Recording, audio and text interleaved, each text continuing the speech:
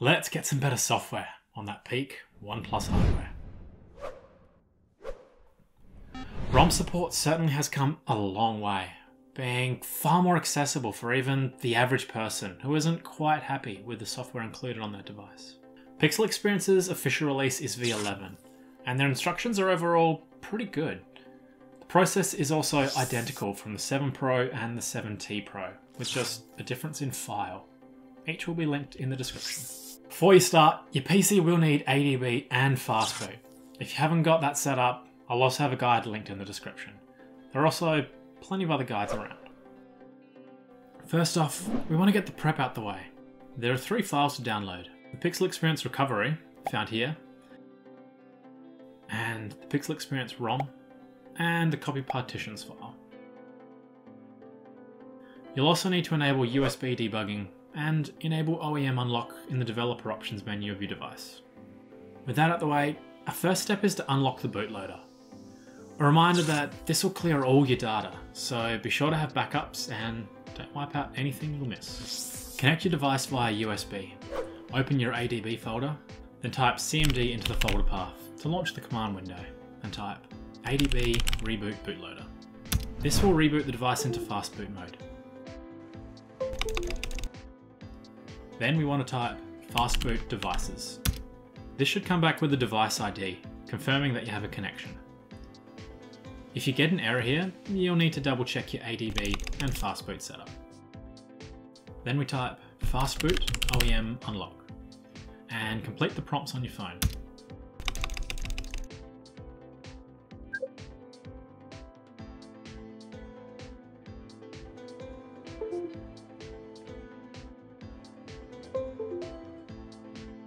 A few moments later.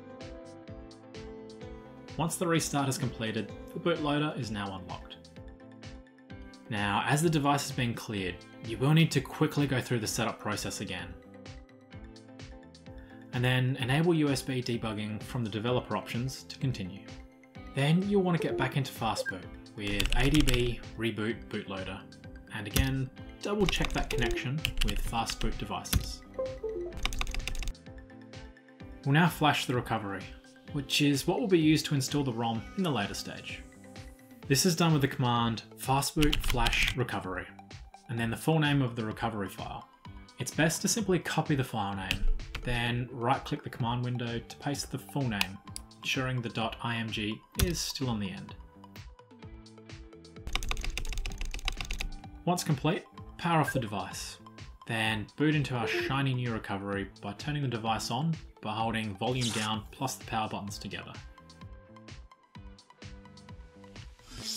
As this device has multiple partitions with potentially different firmware, we'll need to fix that, otherwise the device might break.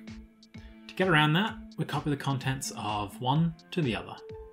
To do this, we select Apply Update and then Apply from ADB. Then on your PC, we sideload the copy partitions package with ADB sideload and the full name ending with .zip.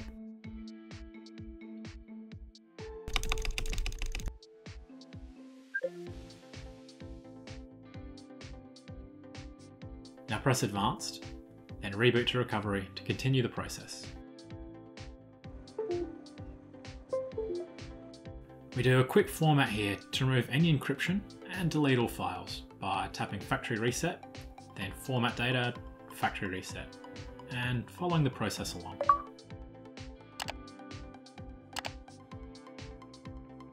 Return to the main menu, and we can finally install the ROM. As before, on the device select Apply Update, then Apply from ADB. Then on your PC, we sideload the ROM with ADB sideload and the file name ending in .zip.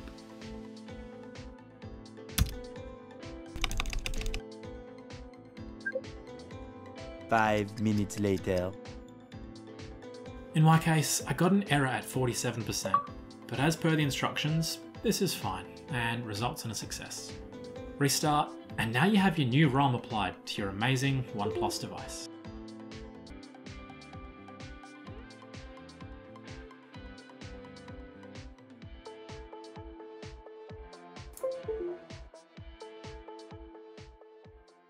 And voila!